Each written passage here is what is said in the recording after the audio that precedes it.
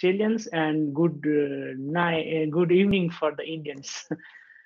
We have Professor Pratibhamoy today, and the topic of the talk, you have already seen it, right? I forgot the topic. Just a moment. Okay, so the topic of the talk is Introduction and Approximation of Weakly Singular Volterra Integral Fractional Differential Equation based on Residual Minimization Method. And I think he's working on this I think I know him since say 7-8 years, 8 or 9 years maybe. And we are in contact since a very long time. So it's a pleasure to invite you, Professor,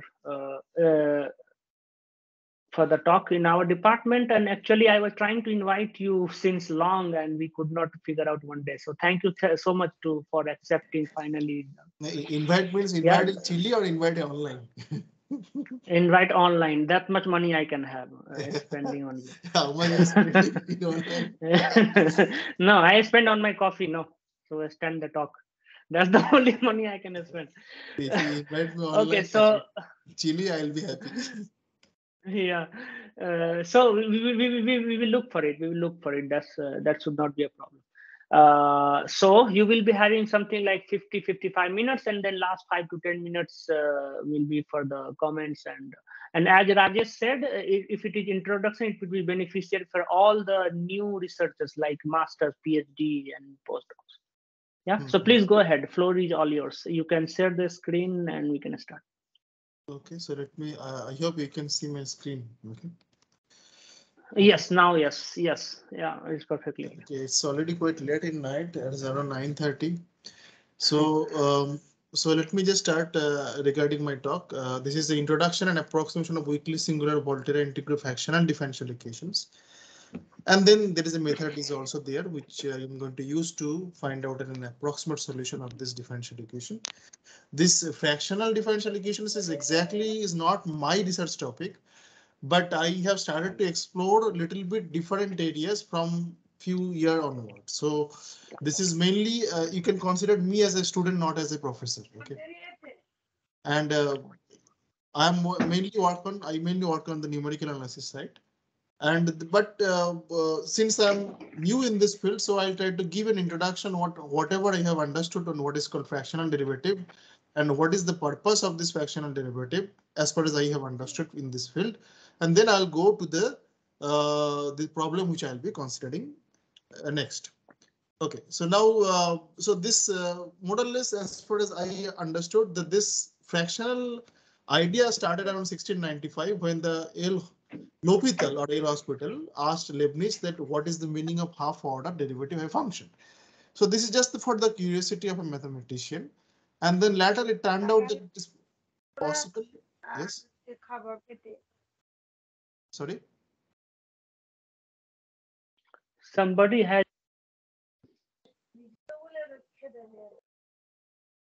Should I continue? See, yeah, please. Mr. Sayan, your mic is on. Okay. Please switch. Okay, so now this started around 1695 when, just for the curiosity, one mathematician, El Hospital, started to ask one question to Leibniz that what is the meaning of half order derivative.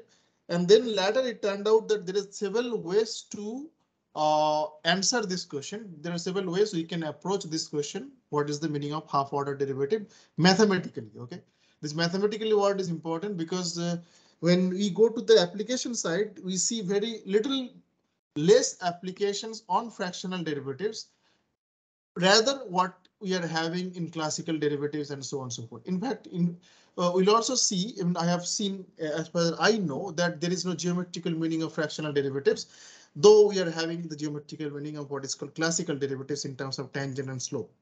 Okay, so now let me start with the very basic definition of continuity, uniform continuity, and so on and so forth. I'm not going to repeat this definition. So you know that the definition of continuity involves delta is depending on x0 and epsilon, and definition of uniform continuity involves that delta will be independent of this point x0. Okay, this is the definition of continuity and uniform continuity. But when I'm going to the definition of fractional derivatives mainly, there is a question which genuine question which can come to our mind, that what do you mean by half order derivative? Do I need that the function is not one time differentiable but half time differentiable, or I need more differentiability than one time differentiable? Okay, so for that, since I don't have anything before differentiability, so I'm mainly looking into the continuity part, uniform continuity part, and absolute continuity part. And then from there, I'm trying to grasp what could happen, what could be the less regularity I can feature on fractional derivatives or on the definition of fractional derivatives. Okay, so if I look into this two definition, continuity and uniform continuity, continuity and uniform continuity both are same if I am considering a compact set. In closed interval AV, if the function is continuous, then it will automatically be uniformly continuous. However, in Open01, they are not same. As you can see, when in open set, they are not same. That means the observation which I wanted to specify here is by looking into the graph of a function, we would not be able to distinguish two functions. One is which one is continuous and which one is uniformly continuous, like that. If I know this domain, then I'll be able to distinguish. I'll be able to say that they're both same. I'll little go to the deep. Let me give the definition of differentiability now. So this is the definition of differentiability everybody knows.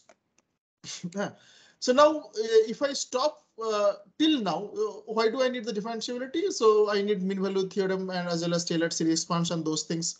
For those cases, I need differentiability. That's why the differentiability definition is important for us.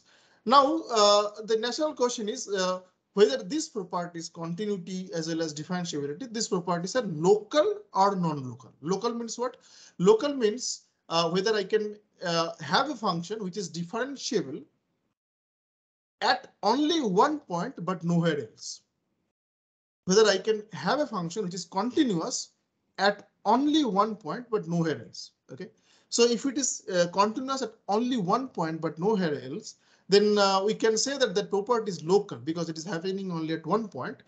But if it is not there, I'll come. What do I mean by non-local structure?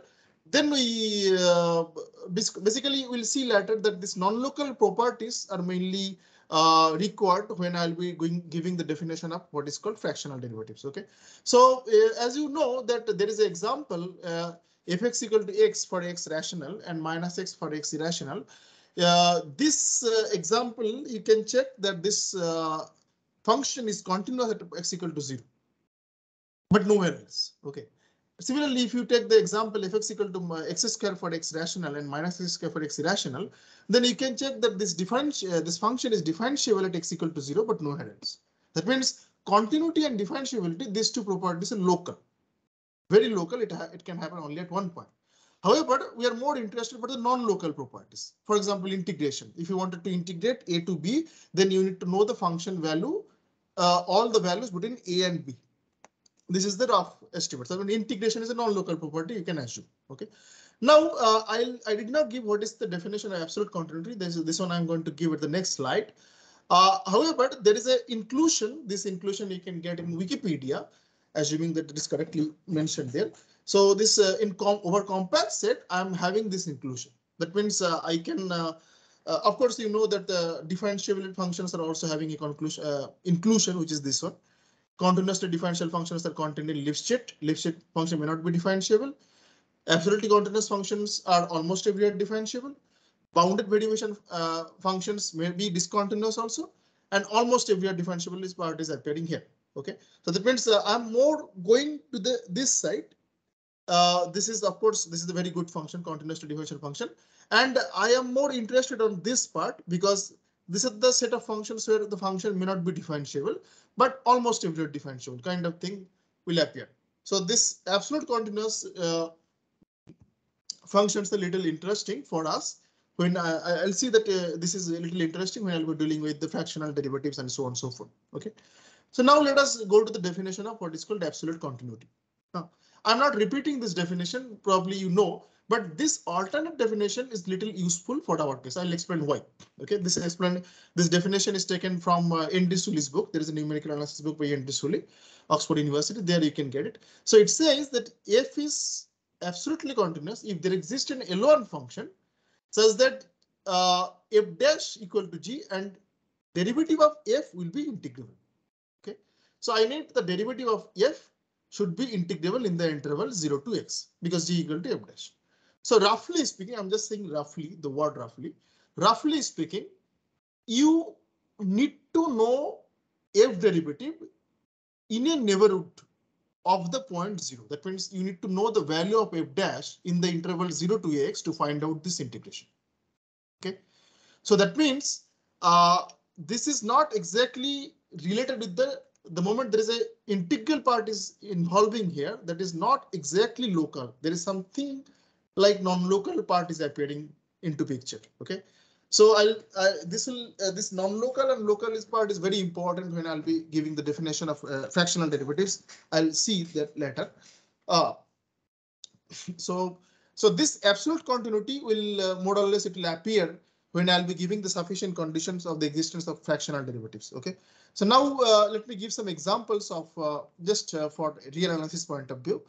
So there is directly no relation between absolute continuity and differentiability. For example, you can have a function which is continuous but not absolutely continuous because it is its integration, its derivative is not integrable. In addition, I am also having a function which is differentiable but not absolutely continuous. Okay, so this is also another little interesting thing. I mean, this actually leads me to think that am I demanding that am I demanding like if I want a function is having half order differentiable, do I need that the function should be one time differentiable? Is it like that? Suppose I wanted to say that a function is half time differentiable. Do should I always demand that function should be always one time differentiable? Is it like that? These are the kind of questions which will come when I'll be talking about the fractional derivatives. But this is little more interesting. The differentiability does not imply absolute continuity or something like that. I mean, this one I got in this examples I got in from Google only.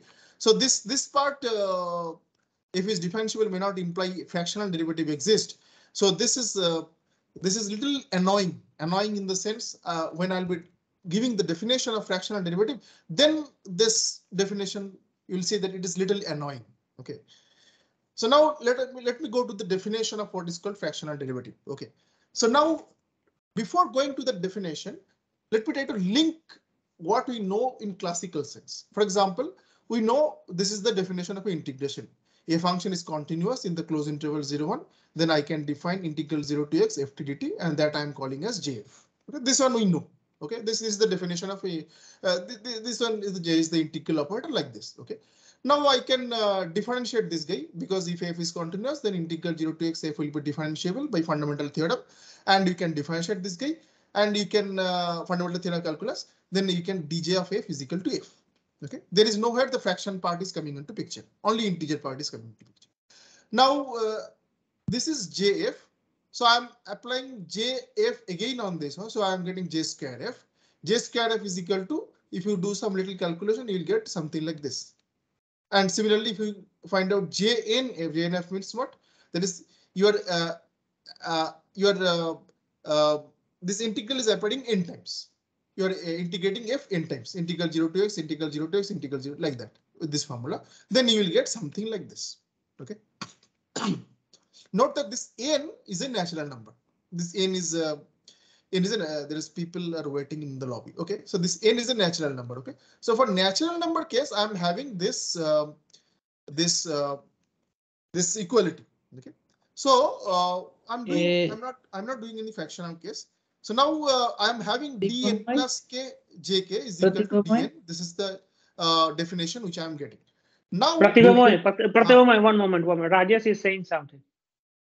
This JNF, what does that mean? Is the second derivative or? No, no, there is nowhere derivative is coming into picture here. So j square means, so jf is the integral. J square means double integral. This is the like. Okay. J means n times integral of the function f. Okay, so suppose I'm having double integral here, then you can do the calculation. This will be equal to x minus t times ft like this. That after calculation you can check it. So if I'm having n times integral, integral n times, then I can show that this is equal to x minus t to the power n minus 1 into 8. So this is the continuous function, x minus t to the power n minus 1. This is Yeah. continuous in the interval series. Okay. Okay. So this is the definition of what is called, sorry, this is by simple calculation I can find out what is JNF. This is the one. Okay. So now similarly, based on this, since I am having differentiation and integration is equal to f, so question is what will going to happen if I differentiate this one n plus k times and keep jk as it is. So then I will be having this equality version. Okay, the extension of this one. Differentiation and integration is equal to f, the identity operator, like this. Okay. So now what is the motivation question? Question is here this n is an integer. In particular, it's a natural number. Okay. So the question is what will going to happen if I replace this n by a fraction, any fraction in R, let's say. And then the next question is what will going to happen if I replace this n by any fraction which is a positive number, positive real number. Okay. So now first question's answer is little can be given. For example, suppose I replace n by alpha where alpha is any real number, then this one may not be defined. Why? Because gamma functions are not always defined for any negative real numbers. Okay, there is an asymptote at all the negative integers. So gamma functions are not defined for negative integers. So if you replace this n by a negative numbers, then this definition deliberately, if you replace n by alpha, it will not be defined. So natural question is, okay, forget about the negative parts. You just consider the positive real numbers and you replace n by alpha. Okay, then this definition will be g alpha f equal to 1 by gamma alpha integral 0 to x exponent to the power alpha minus 1 ft. So under what condition this definition will be defined? Is the first question. And the second question is whether I can use this one as a tool to find out a definition of fractional derivative, because n is replaced by a fraction number alpha. Okay. So this is actually motivating me to the next one. You see that n is replaced by alpha here. Okay, this is that is called Riemann-Liouville fractional integral. This is derivative is not coming into picture right now, only in the integral. So this one I am defining by replacing n by alpha from the previous integer part. I just replaced n by alpha.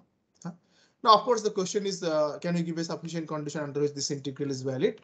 The answer is if you have a f which is a L1 function, then this integral comes out to be valid. That is given. Dieltham, Kai Dieltham has a single author book on Springer and fractional and differential equations. That is the best book in some sense. There it is given that you can have a sufficient condition that if f is in L1, G alpha will be defined and it will be also in L1. Basically, more or less everything is defined in almost every word sense. Okay. Now I will use this integral definition, which is obtained by replacing n by alpha, to define what is called fractional derivative. So this is the Riemann-Liouville fractional derivative. So what I'm doing here, this is right now I'm defining it only as a definition form. So this one you have seen dn dj n minus k. Okay, from the first one slide before you have seen this one. This one I'm using it as a trick to define what is called Riemann-Liouville fractional derivative. Okay, this is the definition which I am obtaining from the previous one. So there is one part to be observed here. So if f is continuous, there is a singular kind of kernel can appear. So you have to be sure that this guy is integrable, and then after that this guy is differentiable. Okay, that you have to be sure. Okay, but since we are not demanding that this whole guy is n times differentiable, instead what we are demanding is f should be absolutely continuous. That means absolute continuous of order n. Then this part will be defined. That means we are talking in almost every sense, not exactly in classical sense. Okay, so this is almost every sense. So differentiation operate. You can take n equal to 1. This will be simple one, and this function has to be differentiable almost every sense. And Now this Riemann-Liouville fractional derivative is, there are two fractional derivatives which are mainly popular. One is Riemann-Liouville and another one is Caputo. So based on this Riemann-Liouville, I will be defining what is called Liouville-Caputo fractional derivatives. Okay, so that is defined as follows. So this is Liouville-Caputo fractional derivatives are taken by like RL d alpha f minus Tn minus 1. Tn minus 1 is a Taylor polynomial of order n minus 1. What is the Taylor polynomial? Suppose I take n equal to 2, then Taylor polynomial of f around the point 0 will be f0 plus x f dash 0. Okay. Suppose you take n equal to 1, that means t0, Taylor polynomial is f0. If you take n equal to 2, that means t1, Taylor polynomial will be f0 plus x f dash 0. Okay, so this one, why this Taylor polynomial is coming into picture, it will come, it will be clear in the next slide mainly. So this is the way we can define. So I got the motivation of Riemann-Liouville fractional integral from classical sense. Then after that, I'm getting the definition of Riemann-Liouville fractional derivative by differentiating it.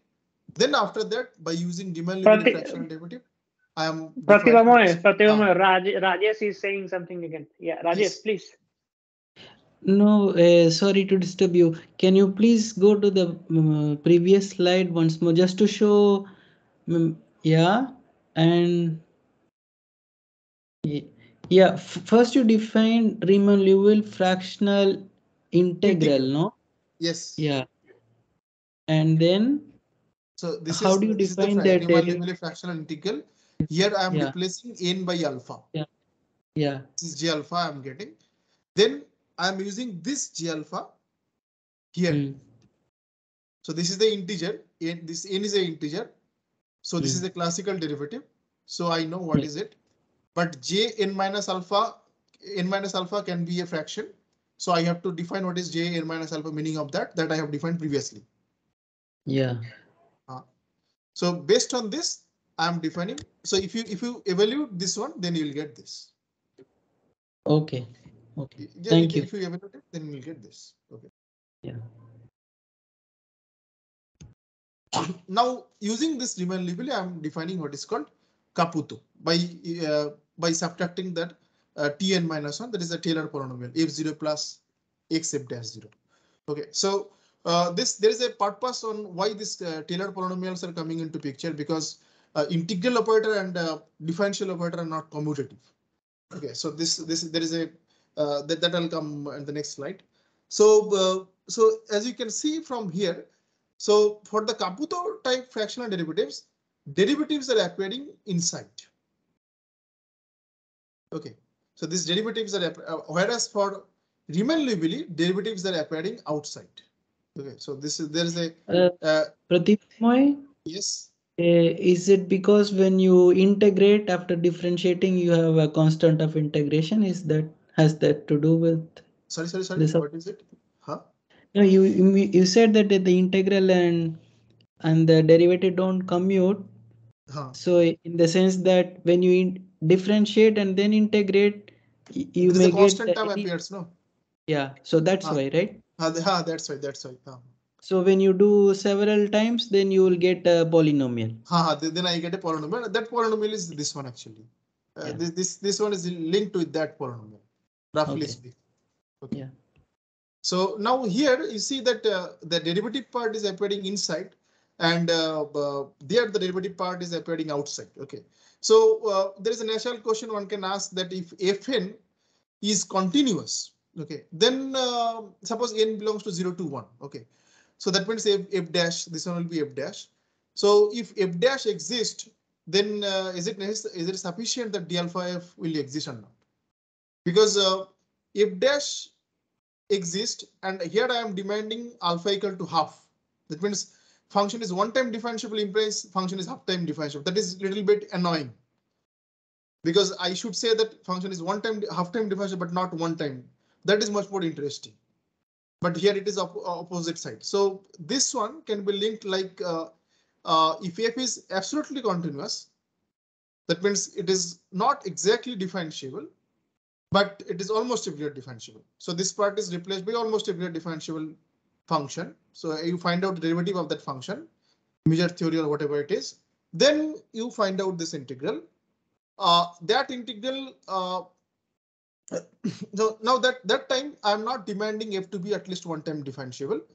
So that means I can demand that half time differentiability does not demand one time differentiability. One time may imply half time, but half time requires one time. That is a little bit annoying. Okay, but if you have f is in C1, suppose n equal to 1 and f dash is continuous function, then this integral is valid. Okay, you can check because this is n minus alpha. Then this integral will be valid. You can check, and then one time implies half time. Okay? So if you have a good thing, then you can always have the half part. Okay. So now I'll see the consequences. Consequences are as follows. Of course, here you see that alpha lies between n minus 1 to n. Okay. So natural question is, if I take alpha tends to n, then I'll get dn, that means the classical derivative, back or not. And the next question is, if I take alpha tends to n minus 1, then I'll get the dn minus 1 back or not. Okay. So as you see that gamma 0 equal to 1, but there are places where gamma functions are not defined. Okay, so it turned out, since gamma 0 is not defined, it turned out as alpha tends to n, I can get the classical derivative, but as alpha tends to n minus 1, I'll not get the classical derivative back. So that means if alpha belongs to 1 to 2, as alpha goes to 2, I'm getting the classical derivative. But if alpha goes to 1, I may not get the classical derivative back because gamma 0, gamma 1 equal to 1 and so on and so forth. Okay.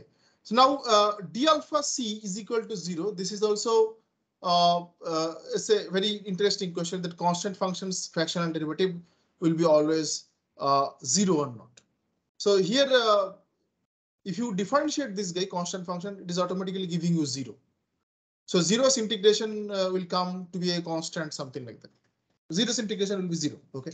But however, outside, if you differentiate, then you check that the constant functions fractional derivative, Liouville Caput and Riemann Liouville, both are coming out to be 0 or not. Okay. And of course, this one I have explained that they are not commutative because as Rajesh was telling that this part is okay for integer order case also, but this part is having extra term because integral of a function, integral of constant is a integral of function is adding a constant always.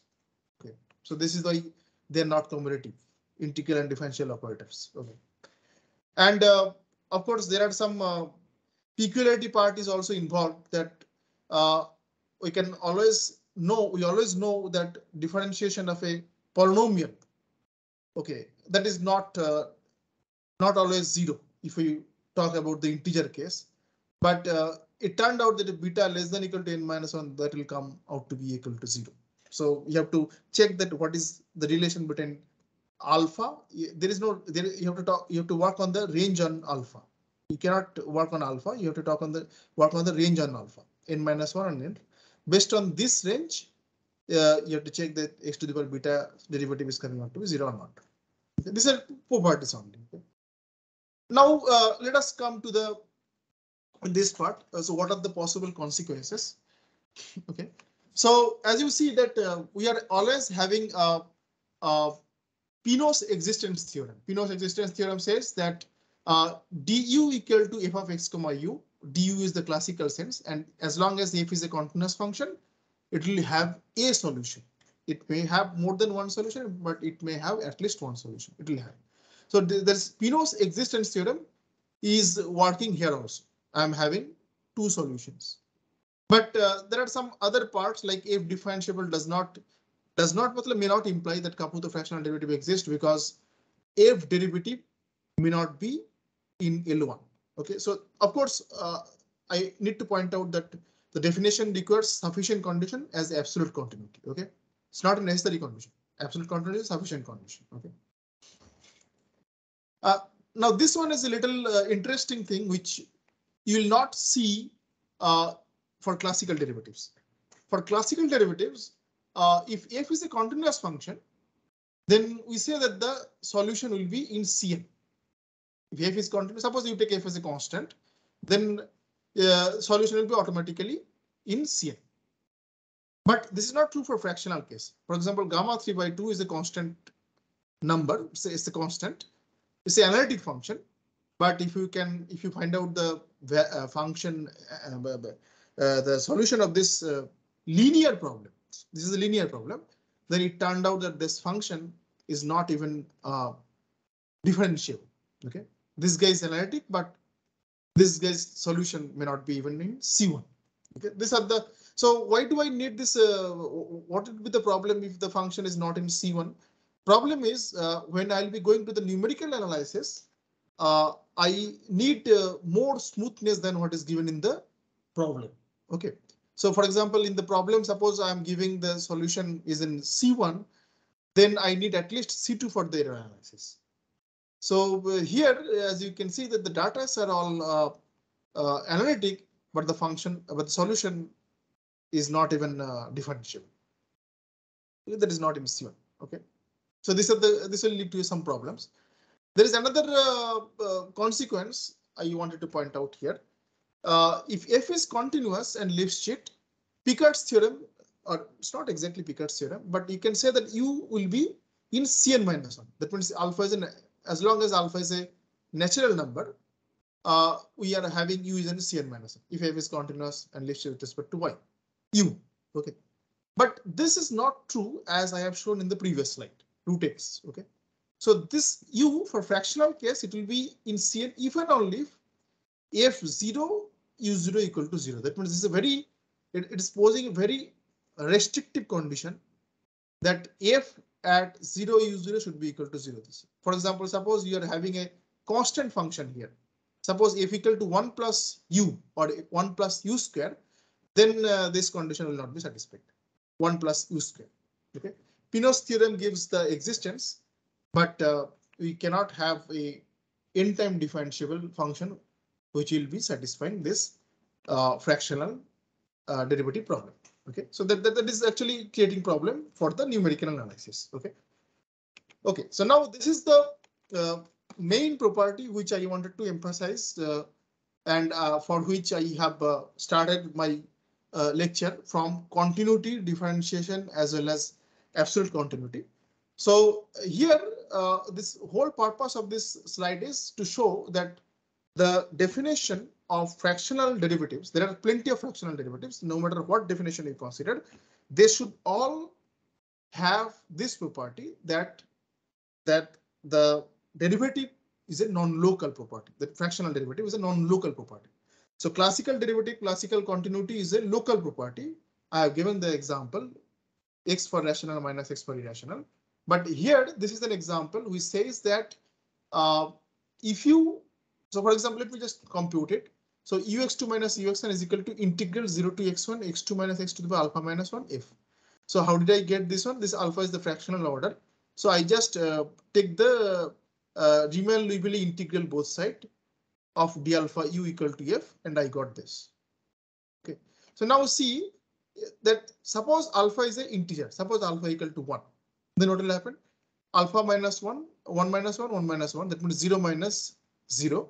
So this part is not having any problem. So this is giving you 0 only.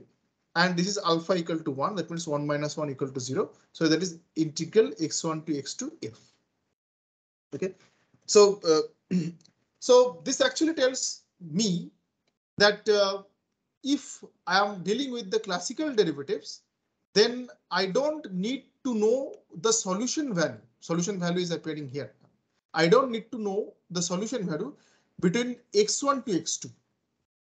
However, if I am dealing with the fractional derivative where alpha not equal to 1, then this part will be also there. This part will be also there. So this part will be also there. Then I have to know the solution value between x1 to x2 to find out the solution at x2. That means if I wanted to find out the solution at x2, I need to have all the informations from 0 to x2. This is one typical part which in general we don't need for classical sense as well as for continuous functions. Okay, but for fractional case, this is very important. Classical say no need of any information of ux in between the interval 0 to x1. That means because if I take alpha equal to 1, then this both two parts will 1 minus 1 equal to 0. This whole part will go away. Only this part will be left. Okay, so this is a very important thing which this is actually motivating. This is the only application which is having which is there in the fractional derivatives, which is there in any integral equations. Even if you are considering integral differential equations, you also need this non-local. You also have this non-local structure, and since fractional derivatives definition is including an integral inside or outside the derivative, that means that is also having a non-local structure. You need to have all the informations of past if you wanted to work on present. So this is what is mentioned here. To compute ux2, it is necessary to take entire history from 0 to x2. Okay, this is the main application of fractional derivatives. Okay. Now I'm leaving the application part. This is a concrete application, but I just wanted to point out there are plenty of fractional derivatives like logarithm type based on defined kernels. If I change the kernels, then I'll be having defined fractional derivatives. And as you can see that I can have a singular kernel also. I can have a non-singular kernel also. Non-singular means at x except at one point, so let's say x equal to. I'll give an example when I'll be taking the model problem. What is mean by weakly singular kernel? Okay, so this is the model problem. Let me just consider. This is little. I'm going towards the research site. So there are two things are there. One is alpha. Alpha is the fractional derivative. Is the nth order, n minus 1 to n. Okay, so you see that alpha, if alpha equal to half, then also I need one initial condition to find out the solution of this guy, at least one. If alpha equal to 3 by 2, then I need two initial conditions because it depends on the domain at which alpha lies. Okay, so based on the value of alpha, I need number of initial conditions for this initial value of alpha. And there is a mu is also appearing. This mu is the main culprit for considering this problem as a weakly singular problem, because if this guy k times x minus t to the power minus mu, if this guy is not continuous at x equal to t, then only we'll call this one as a weakly singular kernel. If it is continuous at all the points, then it is not this. Then we call it regular kernel. Okay, so you can consider this whole thing as a kernel. This whole thing is a kernel. Okay, so that means it is nth order initial value problem for the weakly singular case. I will see that what would be the possible difficulties we can face. Now this k is sufficiently continuous so that I can have a bound on k. This m will be appearing in the Banach contraction mapping principle that is appearing here in the existence uniqueness theorem. So the purpose here is, you see that the domain is 0t. However, it appears that based on the value of alpha and mu, I can ensure the existence and uniqueness only in a part of this domain. Okay, so for example, suppose alpha equal to 1 and mu equal to 0. Okay, in that case, as long as all the functions are continuous, this problem will be having solution in 0 to infinity. Even if 0 to infinity or 0 to, if it's a linear problem, so 0 to infinity. Okay. However, since it is a fractional form, alpha and mu is appearing, we'll show that even if you specify the domain 0t, solution may exist in a part of this domain.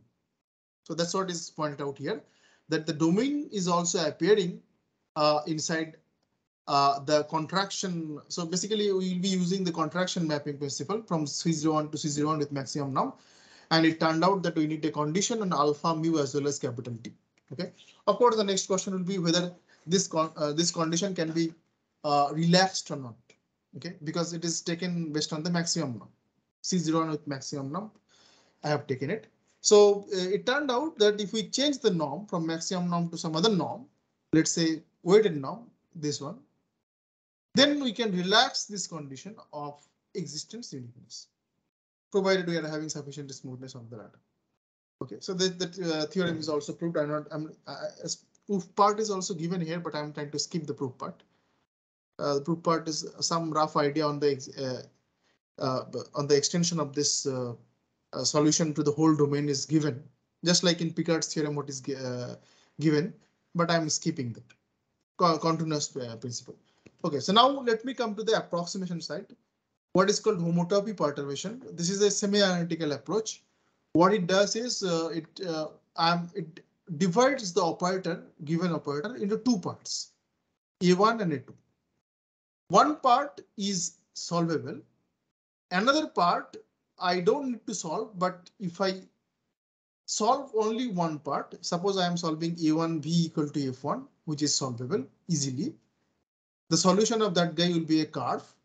From that curve, I'll try to approach the solution curve. This is the rough idea of the homotopy perturbation. So for example, so this is, I'm constructing a homotopy here. As we can see that A1 is a differential operator. That means it's containing the fractional derivatives. So if I take P equal to 1, P equal to 0, then this guy will go out and this guy will be leaving. So what I'll do is I'll try to solve A1 B equal to F. That is much more simpler problem compared to the given problem. And I'll try to fix that this satisfies the initial condition. The solution of this guy will be a curve. Based on that curve, so the solution of E1 B equal to F will be a curve. So I'm taking HV0 equal to 0. So from this curve, I'm trying to approximate to the solution curve, which is AV, which is the solution of AV equal to F. Okay. So there is why the perturbation part is coming into picture, because I wanted to write down the solution as a series form. This is the series. We'll write down the solution as a series form where and then we'll try to compare the coefficients P square, P cube, and then I'll get what is called different operators. I'll solve it. What is P0, B1, Bn? I'll get a series solution. Okay. So now series solution, of course, series solution, you have to show the convergence, that it will converge to the function B, and then again you have to show that it will converge to the solution U itself. Okay. So now for the approximation part, of course, we cannot take infinitely many terms. We have to take only finitely many terms. So we'll take the partial sum of this series. We'll find out an approximation, which is a function of X only. So this is providing me an approximation of the solution U. Okay, this one is providing me an approximation of the solution U. Okay, so now I have to do the error estimate also. That what will be the required error which I can obtain, and then I have to also show that this is going to converge to the solution. Okay, the convergence of the solution can be obtained by using what is called so this is the partial sum. This will be the approximation of the solution. I'll show that phi n minus original solution U will be less than equal to some quantity, which is the error. So this is how the series solution approximation goes. And convergence will come from Weierstrass test, because I'm working on a sequence of functions. If not plus F1, if not plus F1 plus F2, like that, I'm having a sequence of functions. And I can use Weierstrass test to show that this sequence will converge, uniformly converge to some function. And I also have to be sure that that function will be the solution of this original problem. I'm skipping the proof part. But this part is this is how the analysis plus approximation goes. Okay. Okay, so now the least square homotopy perturbation. I'll explain what is the least square. So in homotopy perturbation, I'm mainly doing. Let me just it's not there. I'm mainly doing V0 plus V1 piece plus V2 piece square, like that. Okay, so V0 is a function, V1 is a function, V2 is a function. So here you can see V0 is a function, V1 is a function, V2 is a function. Okay, so this V0. The moment I found out what is V0 and V1 and V2, what I'll do is I'll try to find out some functions from this V0, V1, V2 and I'll try to construct a basis so that a perfect combination of those basis elements will be providing better results than this. Let me repeat it again what I wanted to say. Suppose V0 equal to 1 and V1 equal to x plus x square and V2 equal to x plus x square plus s cube. Okay, so I'm constructing a basis from these three. What? 1x x square. Now I'm already having a combination of 1x square here that I have obtained from HPM. Okay, so what I'll do is I know the basis elements 1x square and I'll choose some other combination by using least square so that that combination provides better approximation, less error compared to what we are having here. Okay. This is the whole idea of the least square plus modified least square. Okay, so now here I have to be sure that V2 may not contain all the functions which V1 is having. Suppose V1 equal to 1 plus x, V2 may be equal to sin x. Pratibhamoy, Rajesh is saying something. Sorry. Yes. Yeah, so I understood a little bit. So, but the homotopy perturbation method. So for p equals 0, you said this operator is solvable, and you want to do for p equals 1. And so in the if you do this expansion, then p is not small. So does that cause any problem because you want to get to p equal to 1, right? Yes, I want to take limit p tends to 1, but p lies between 0 to 1 only. So p is a small quantity. Because since p to the power n is appearing here, so this part will always go to 0 as n tends to infinity. Okay. Thank you. So p is lying between 0 to 1 only. Okay. So what I was telling is suppose V0 equal to 1 and V1 equal to x and V2 equal to x plus sin x, let's say, then I'll consider the basis functions as 1 x sin x. That means I'll not whatever functions will be appearing here, that one I'll be taking it as a basis function, and then I'll choose some combination of those functions to get a better approximation than to get what we are having here. So this is, let me just come to the HPM part. So that's what I have explained. So you find out what is called approximation phi n x by homotopy perturbation. Find out the linearly independent functions from phi n x. Suppose phi n x is equal to x square plus sin x. Then you write x square here, sin x here, and 1 here, like that. Similarly, you find out phi n plus 1. Phi n plus 1 is having some other functions, then you construct another basis which is containing the previous basis plus some additional basis. This is the meaning of that. The previous basis elements will be there plus additional elements will be also added. So I'm having bigger basis, bigger elements. So I have to choose this C and K constants. So how do I choose this C and Ks? Now one of the approaches, the least square. So this is how the least square does. This is the R is defining the residual error. Your A is the original operator which is given. Phi n bar is the approximation. So A phi n bar minus F is not equal to 0. But whatever it is, I wanted to approximate this guy by minimizing integral 0 to t r square. Okay, so this is what. So of course, since this guy is involving r square, so del j del ck equal to 0, I have to be sure, and then from I'll be having n number of equations. So n number of equations, from there I'll be getting what is C1, C2, Ck. Once I obtain C1, C2, Ck, I'll put it here. I'll get a better approximation compared to what I am having in HPM. Okay, so this is the last theorem. It shows that the residual error obtained by least square HPM, that means the modified version of constructing a new basis, will go to 0 as n tends to infinity. In fact, in this work, I have also given you some error estimate that is not mentioned here. This is the error estimate in terms of whole error. So that is also given here. So in terms of whole domain, capital T. So as you can see that if I increase my domain, then the error is coming out to be little larger.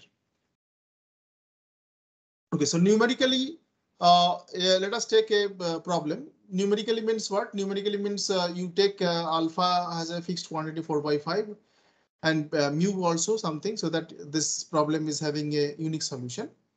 And then how do I be able to find out the error if I don't know the solution? The answer is you find out what is phi1, phi2, phi-k by using HPM, homotype perturbation. And then you call this one as a phi n, this minus this quantity. And if you call as this one, f is equal to only this 2x plus 3x to the power 3/2. You minimize this quantity by using HPM. So as you so this is the LS HPM. As you can see here, that based on of course, since this is a series solution, okay, so that means I have to increase always the number of terms in the series. So here I have taken 3 terms, 4 terms, 5 terms, so like that. For 3 terms, the error is little more, 1.28, but modified one is having 10 to the power minus 4 level. And there is another observation is as n goes to infinity, the error should converge to 0. That also you can see here 10 to the power minus 1, 10 to the power minus 2. In the modified one, 10 to the minus 5, 10 to the minus 7. So as n goes to infinity, the number of terms in the series going to infinity, errors are going to 0. Okay. This is the graphical plot. This plot is for the error. Error means so you see that this blue color line is the HPM.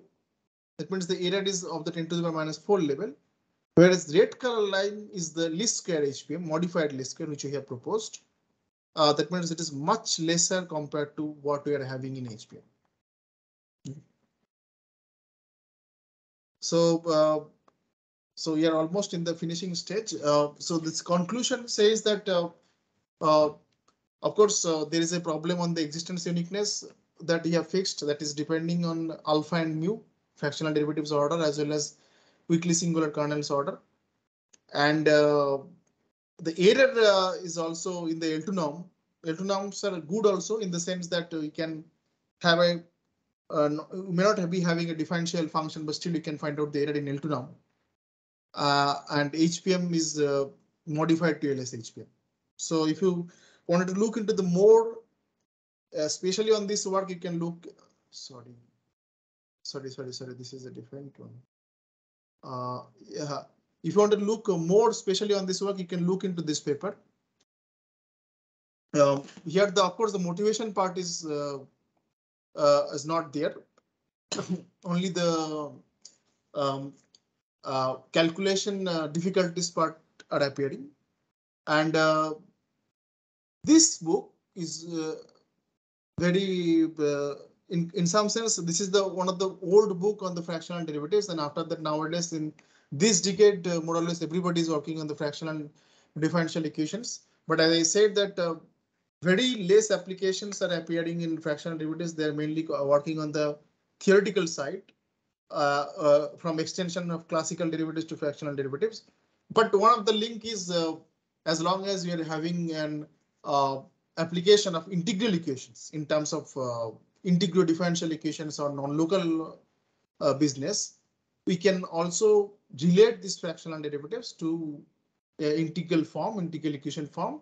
And maybe later it will be useful for other people who will be working on non-local setup. So this is the fractional part. Thank you. I think I have in time. Yeah, thank you. Thank you so much, Pratibhamoy. It was really interesting for me, at least, because recently, in last couple of years, I was working on the inverse problem generated from the fractional differential equations. Yeah, so quickly, if somebody has some questions, comments, just 2 minutes we have maximum. We are already crossing the time, but let's keep 2 minutes for this. I can't see the participants. That is the now I can see the participants. Yes. Yeah, okay. very quickly. Okay, there are 5 students we are having from MSc batch. They are our Oh students. yeah. Okay, nice. So the people who are new here, they can. Yeah, Rajesh, please. So I mean. No. It was very interesting for me, the talk, and some nice ideas. Yeah. I mean, I was thinking that it is better to have some basic, because otherwise, I mean, it is very annoying that how could everybody knows everybody's research if someone started to present his research immediately from first slide itself. No, but this is also no. It's a good idea to what you did. That's exactly. I agree with all of you. Anyway, so I will. If there is no comment and commentary, we'll stop here. And Pratibha, I have sent you one links in the Facebook, so you can check it out. Okay, so the participants who attended, who wants to be regular, can send me their email address. I will include you into the advertisement. So we do it every week anyway. Yeah. Thank you so much, Pratibha, one more time, and see you some other time in India. Okay, thank you, Rajesh. See you. Yeah. Bye. All of you. Bye. Bye.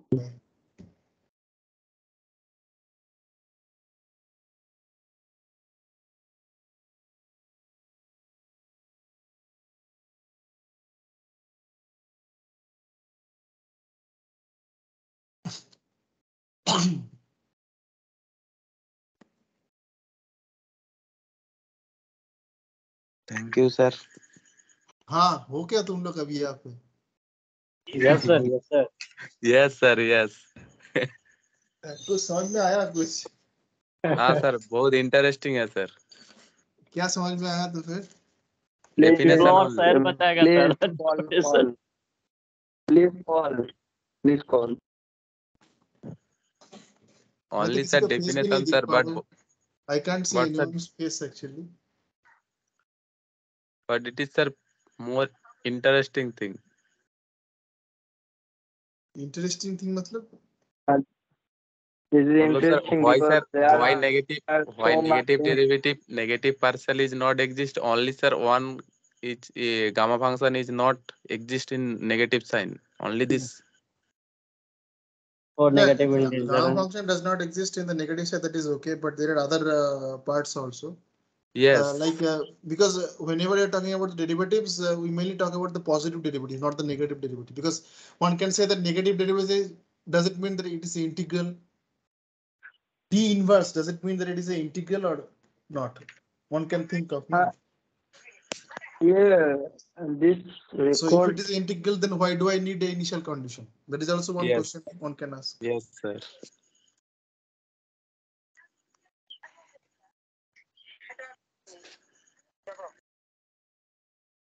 Please share the slide with us. Huh? Share the slide with us. नहीं मतलब जिस बंदे ने मुझे invite किया था वो अभी फिर से एक मुझे फेसबुक पे मैसेज भेजा है कि वो भी इस पे काम कर रहा है. मुझे पता नहीं था कि वो इस पे काम कर रहा है, बट एटलीस्ट वो भी इस पे काम कर रहा है. That is good.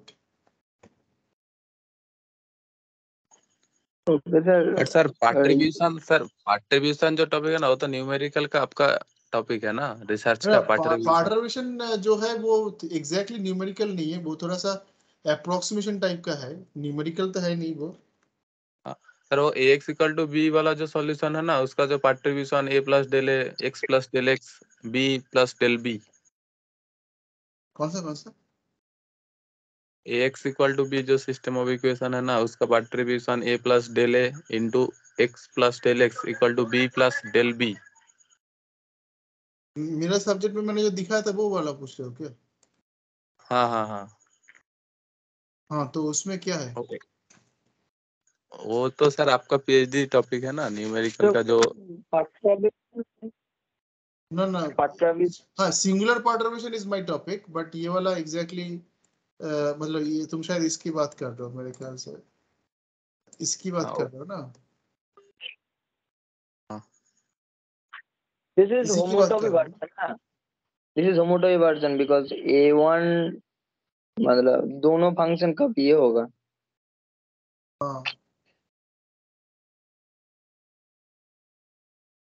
तो पार्ट ट्रांजिशन में मतलब सर पार्ट ट्रांजिशन तो कुछ सॉल्यूशन पे चेंज होने के बाद कितना माने इसमें चेंज होने के बाद कितना सॉल्यूशन में चेंज होता है ना. पार्ट ट्रांजिशन अच्छा ना, वो पार्ट ट्रांजिशन ये पार्ट ट्रांजिशन थोड़ा सा डिफरेंट है. ये सिंगुलर पार्ट ट्रांजिशन ये पार्ट ट्रांजिशन थोड़ा पार्ट ट्रांजिशन मतलब तुम स्टेबिलिटी की बात कर रहे हो. तो if we change the वो little bit then solution will be also change a little bit. वो अलग चीज है. तो दोनों का अंदर में वही डिफरेंस है बहुत, मतलब दोनों ये अलग है. सर जो JNF वाला जो है ना, JNF equal to integration 0 to x jn minus 1f. If we recurrence this relation, JNF equal to integration 0 to x jn minus 1f ना.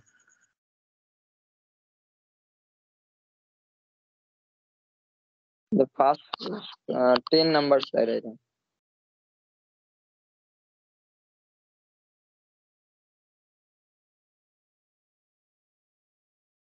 Not in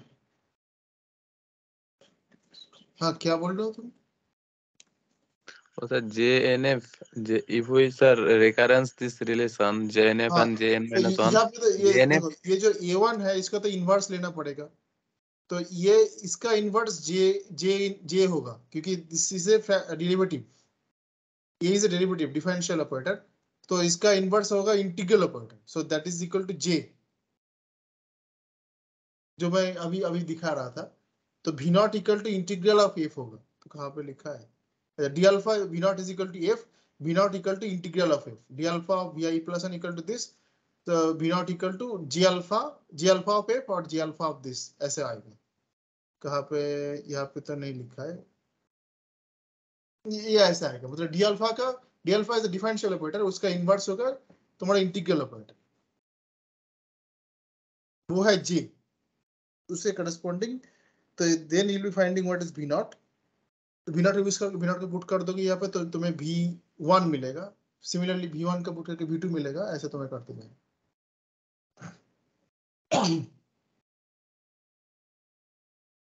ठीक है. If we say recurrence relation then JNF equal to 0 to x jn minus 1f ना. कौन सी recurrence relation की बात कर रहे हो? अच्छा JNF वाला जो फर्स्ट डिफाइन किया था. 10 number slide I think. In the 10 number slide. 10 numbers. I think.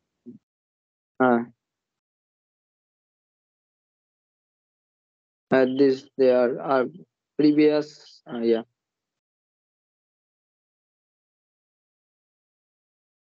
ये एक आ गया. हाँ. एक ही रिजेक्ट है. हाँ এইখানে স্যার যদি আমি JNF ইকুয়াল টু বলা যায় JNF equal to integration 0 two x jn minus 1f না.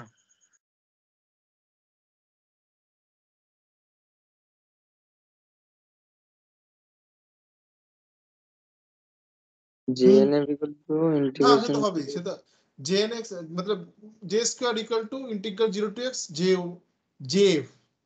সেটা তো হবে.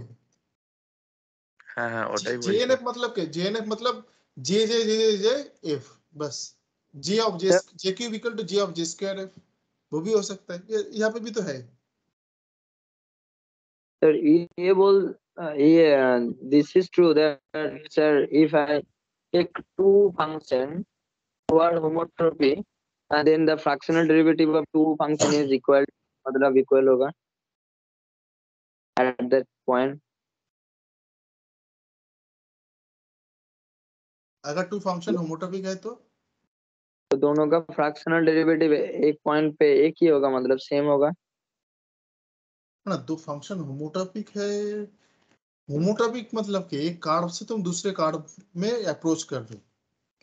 हाँ, तो दोनों तो फंक्शन तो दोनों डिफाइंड ही है ना. दोनों फंक्शन होमोटॉपिक मतलब सर उसके बीच में वो जो मतलब एक कॉन्टिन्यूअस फंक्शन ढूंढते हैं ऐसा. Function होमोटॉपिक means you can approach from one curve to another curve. That मतलब बेस्ड ऑन ए होमोटॉपिक. बस उतना ही.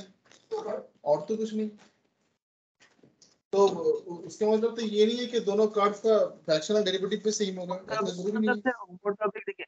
Sir होमोटॉपिक in complex analysis to card का इंटीग्रेशन जो होता है, एक मतलब दो कार्ड अगर होमोटॉपिक है तो दो कार्ड के ऊपर जो इंटीग्रेशन होता है दोनों एक ही होता है, सेम होता है इंटीग्रल वैल्यू। तो अच्छा वो होमोटॉपी और ये होमोटॉपी डिफरेंट है। আমি ওইটারই কথা বলছি ना वो होमोटॉपी ये होमोटॉपी वो तो अच्छा अभी समझ में आया। Know that is different. ना मैं उसी का बात बोल रहा हूँ। अगर होमोटॉपिक अगर दोनों कर्व के ऊपर है तो दोनों कर्व का इंटीग्रेशन डेरिवेटिव क्या सेम होगा, because this is based on the integral ना। ये फ्रैक्शनल डेरिवेटिव मतलब आ रहा है तो इंटीग्रल से ही, तो इंटीग्रल से अगर आ रहा है तो फिर दोनों का अगर होमोटॉपिक होगा तो दोनों के ऊपर जो सेम डेरिवेटिव होगा वो भी सेम होगा। फ्रैक्शनल डेरिवेटिव आ रहा है इंटीग्रल से। डेफिनेशन ना देखो इसमें तुम्हारा वो होमोटॉपी ये होमोटॉपी थोड़ा सा डिफरेंट है ना। उसमें तुम्हारा जो कार्ड होगा वो that is I think closed. हाँ क्लोज्ड 0,1 बाय मैं अभी आ रहा हूँ, मैं आज चेक करता।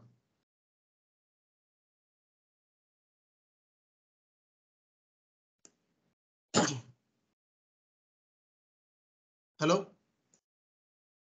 उसमें जो होमोटॉपी है, हेलो हाँ सर हाँ उसमें जो होमोटॉपी है two carbs are homotopic, उसके बाद I understood what you are asking, but that is different because your fz should be also an analytic function or differential function. First of all वहाँ पे जो analytic function और differential function का definition अलग है, that is not same with this definition.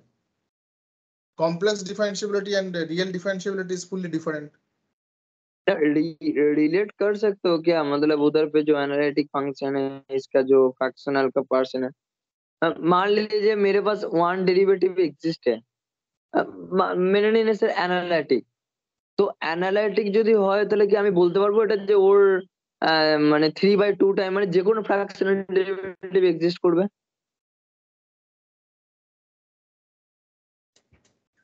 কারণ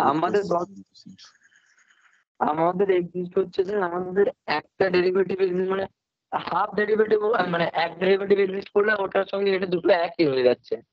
and second derivative exist করলে fractional ডেরিভেটিভটা use করছেন এটা রিয়েল ভ্যালুড ফাংশনের ক্ষেত্রে না যে কোনো ভ্যালুড ফাংশনের ক্ষেত্রে? রিয়েল ভ্যালুড ফাংশনের ক্ষেত্রে আমি ইউজ করছি।